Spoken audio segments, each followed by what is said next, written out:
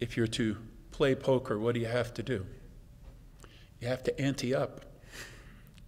Right? That's how it goes. Can't get into the poker game unless you ante up.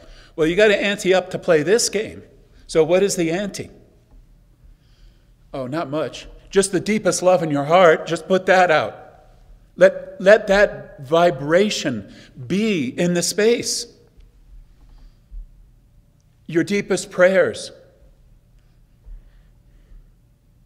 Never been a mother, but I rather imagine it's like that as a mother. Like the deepest prayers of your heart are there for this child. Nothing casual about it. That is what it takes to create something that's alive and beautiful.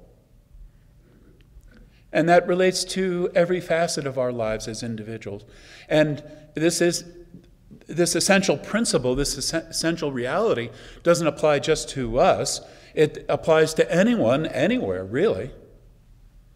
Anywhere, in any family, any community, any organization. What's going to be born is going to be born out of the space that they're holding together. And the quality of that space is going to determine what can be born.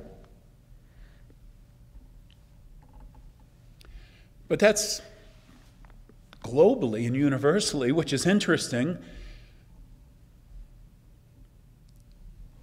And it is relevant for what we teach the world, but still, the biggest teaching we have to make is what we ourselves do.